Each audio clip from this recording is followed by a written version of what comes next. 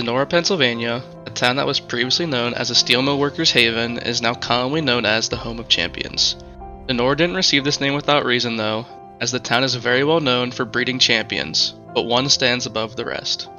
Lou Kaz and Mary Musial immigrated from Poland to Donora because of its countless job opportunities, including the thriving steel mill industry.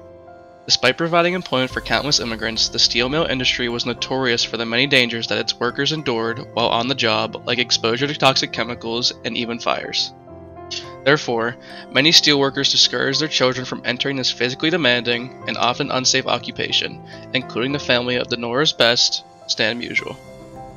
November 21st, 1920, halfway up the hill on 6th Street in Donora, in a modest two-story house, Lou Kaz and Mary Musial added to their family when Mary gave birth to a son.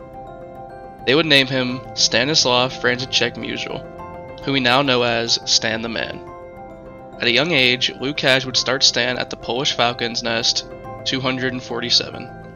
This Polish social club promotes fitness and participates in track and field along with gymnastics meets around the Northeast United States against the other Falcon clubs. This is where Stan's athletic journey would begin, and he would receive his first athletic uniform and would start to build up his coordination.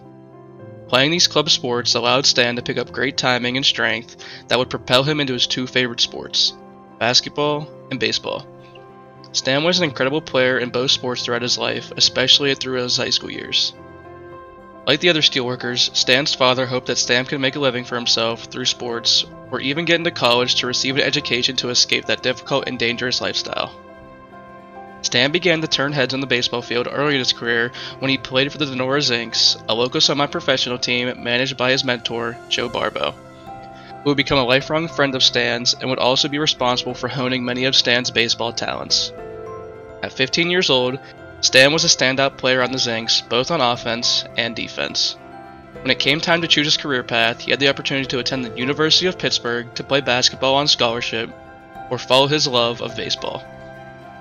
Stan abided by his father's wishes and his love of the sport and chose the risk of baseball.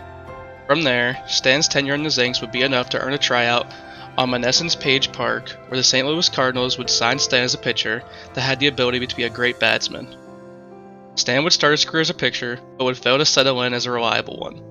So the Cardinals would move him to the outfield, where he would begin his journey into the Baseball Hall of Fame.